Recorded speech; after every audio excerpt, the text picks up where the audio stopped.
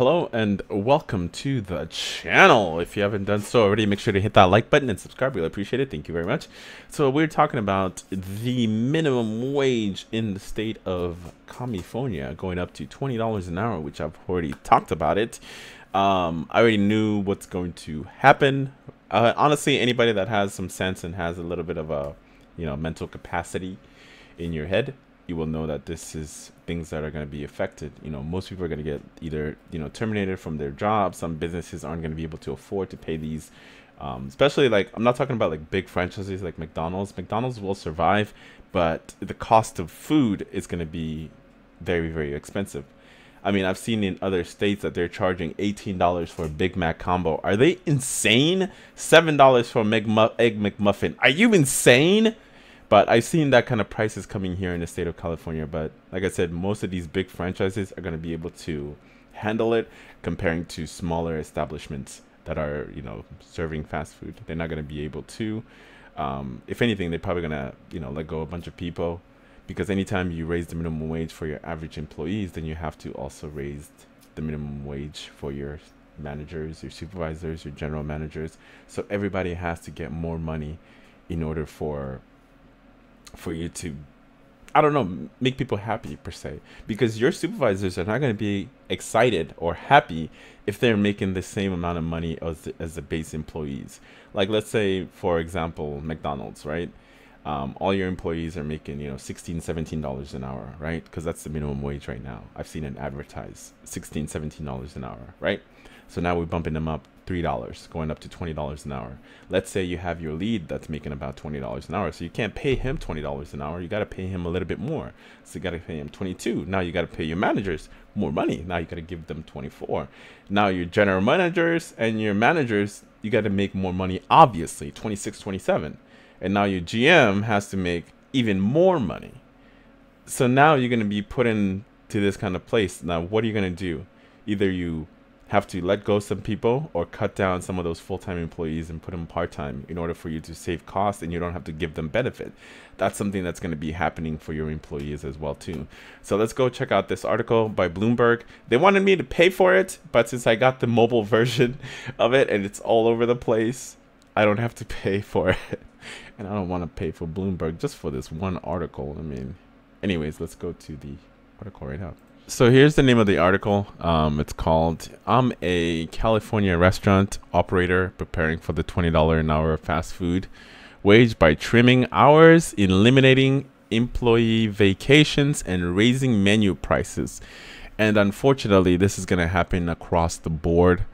Most of these places are going to be getting rid of a lot of their employees, unfortunately, because they have to do something to save some money for their business. I mean, when it comes to, food costs is already expensive as it is, and then you're adding more money for going out for your business. I mean, some of these restaurants, I don't want to say fast food, but certain places you're barely scraping by. But when the government throws this kind of wrench at you, you do what you have to do to survive. Anyway, Marcus Wilberg and his family operate 4 Fatburgers franchises in Los Angeles over the years. The restaurants survived economic downturn, state labor laws that increased operational costs, and COVID-19 pandemic. By doing business in California has been more strained now than any time I remember, Wahlberg told Business Insider. The main reason California fast food workers are getting a big bump in pay to $20 and under, a new state law that goes into effect on April. The new wage is nearly 30% more than employers pay fast food workers. The law affects 557,000 fast food workers at 30,000 restaurants in California. The fast food franchisees are bracing themselves for the increased labor costs by trimming staff and implementing hiring freeze. So hopefully you're not the last one in, because usually the last one in is the first one out. Unfortunately, let me see if I can bring this to the side over here. Let's see here. Okay. I hope you guys can see it. But I'll put a link in the description, but you're not going to probably have access to it because maybe, I don't know, maybe you'll have access to it. Two Pizza Hut franchisees, I can barely see it myself, who own hundreds of stores in California are eliminating their in-house delivery fleets. The labor gutting strategy has left 1,200 drivers without jobs. That's a ton of people. Holy hell. I feel that there will be a lot of pain to workers as franchise owners are forced to make drastic measures, unfortunately. Wahlberg said he was making changes to ensure the new wage wouldn't bring us down. Some changes are surprisingly including the type of fast food worker he expects to hire in the future. So now, finally, maybe we'll get some quality service. I mean, these fast food workers, they don't really give a shit. You know, they usually were getting paid very minimal. But to me, anytime I go into any one of these establishments, I still treat them with respect. I try to, you know, greet them. How you doing? You know, whatever. Just making small conversations, because at the end of the day, they're still people, in my honest opinion. It doesn't matter what kind of work they do. They're still people. That's the way I treat people, you know. But me, you know, not everybody treat people like that. I've seen it on social media, but it ends up backfiring on them. They think that they're right, but no. You never fuck with the people that make your food. Golden rule. Wahlberg said raising prices was #1 thing every California fast food owner was talking about. It's a scary thing because customers are already complaining the prices are too high. Fucking hey, they are. Year over year, prices were up 8% at his restaurant. He said when fast food wages increased to $20 an hour in April, we will have to take another 8 to 10% increase. Fuck! He said he was checking menu prices rivals to ensure Fatburger's price increases were in line with everyone else. Still, he said he was nervous about jacking up prices to customers who are already feeling the strain of higher prices due to inflation. Over the past 2 years, chains such as Starbucks, McDonald's, Chipotle have raised menu prices to combat commodity cost and wages. McDonald's, which has raised prices by 20% in 2-year period, late last year that it was starting to lose low-income customers because people can't afford it. McDonald's was the thing. McDonald's was, man, I love me some McDonald's. I just had some McDonald's today. But, you know, it's getting there. Like before, you can get the McDoubles. It's still cheap right now. I think it's like 2 for $3.99, which is still a deal in my honest opinion. That's a pretty good deal. But everything else on their menu is actually going up. I've seen it somewhere on here, at least not in this specific state, where they were charging like $18 for a Big Mac combo, as well as $7 for an Egg McMuffin, which is just crazy.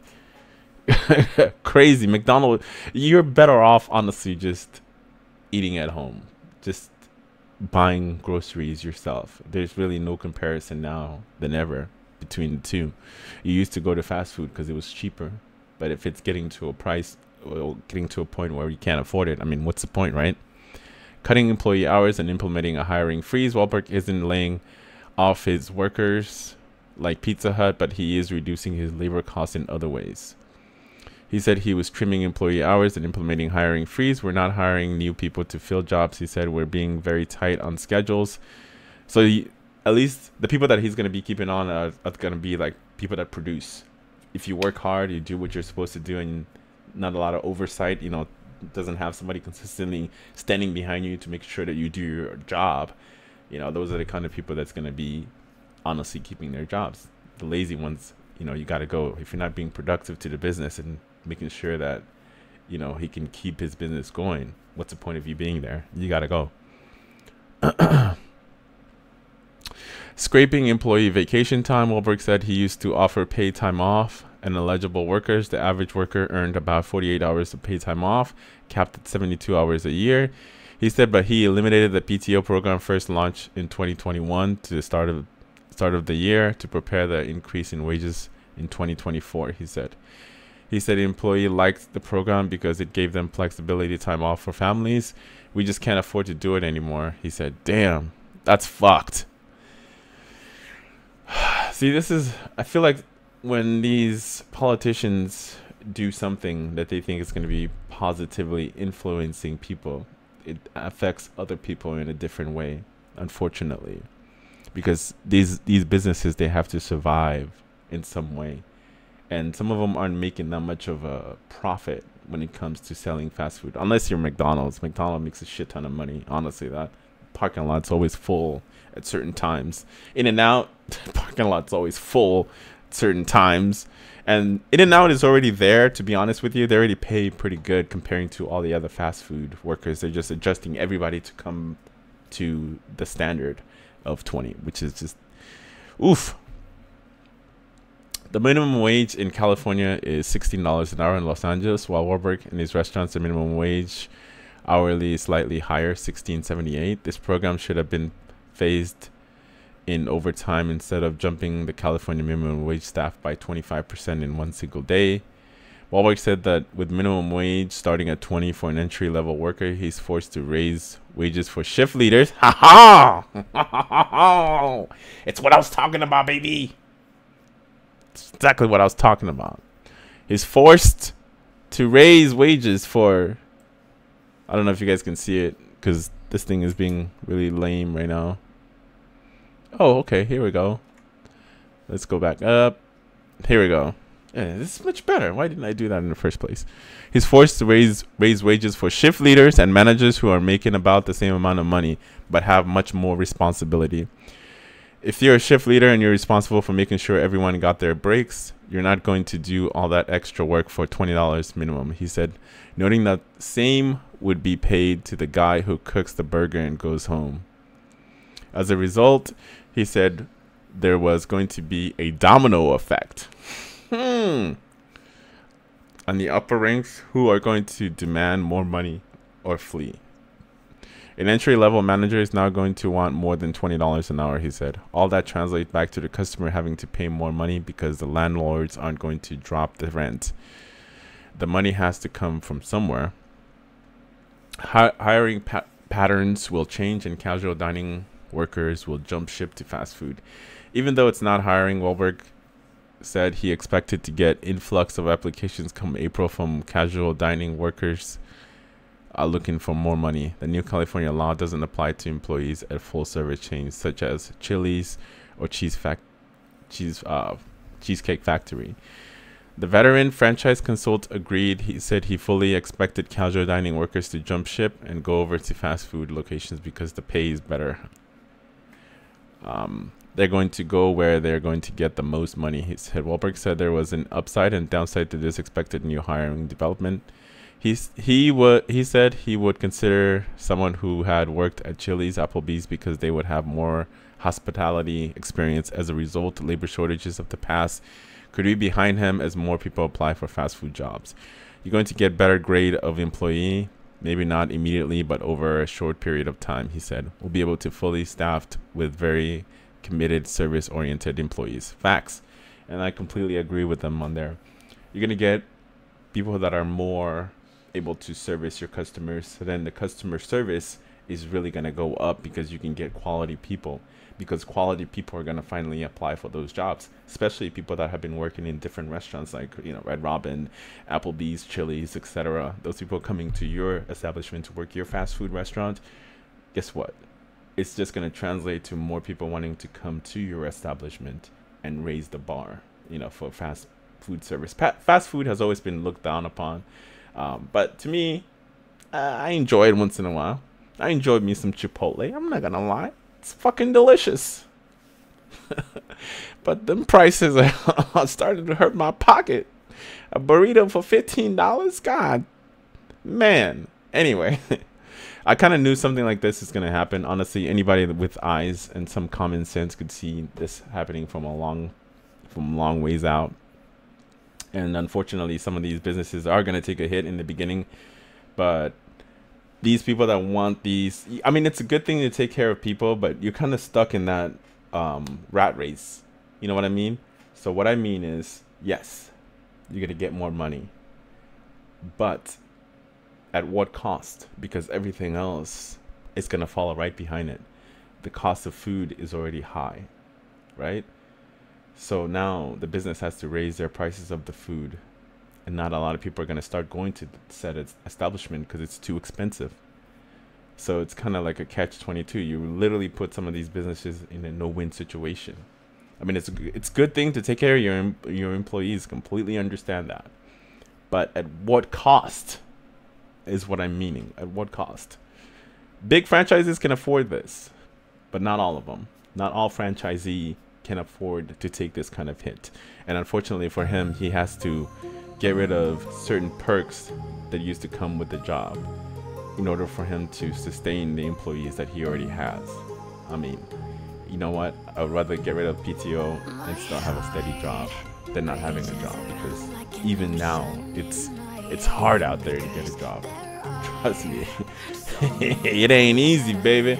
But as always, make sure to like, subscribe if you haven't done so already, and I'll see you guys in the next